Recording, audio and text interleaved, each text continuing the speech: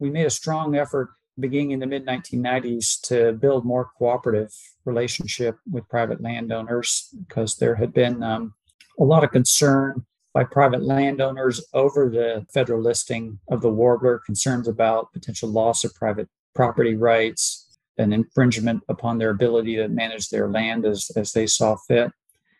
And so we wanted to turn that around and see if we could build more cooperative relationships with private landowners to conserve and restore habitat for these species, while also enabling the landowners to carry on with their land management activities. And so in my work, I moved forward with a combination of regulatory assurances and financial incentives to try to encourage and motivate more landowners to participate in conservation of the warbler. I think one of the best examples of my experience with landowners and how those tools worked, and something I'm particularly proud of, is a group of landowners out in western Bandera and eastern Real counties, some of the most important and high quality golden cheek warbler habitat anywhere on the planet. We started working with a small number of landowners out in that area.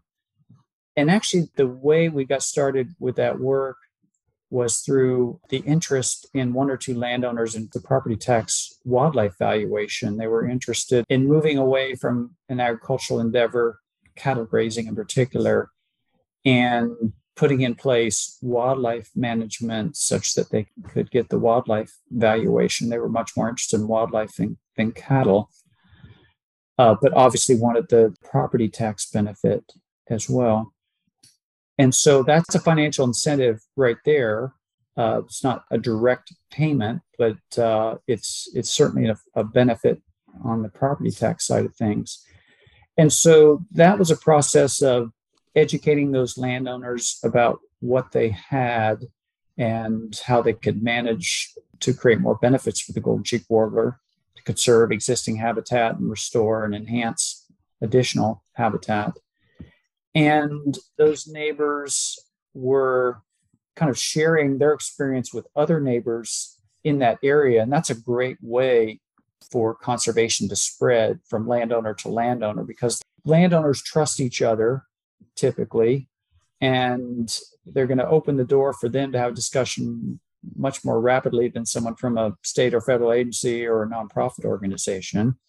And so that was a great way to kind of spread the message of the benefits of managing for the golden cheek warbler.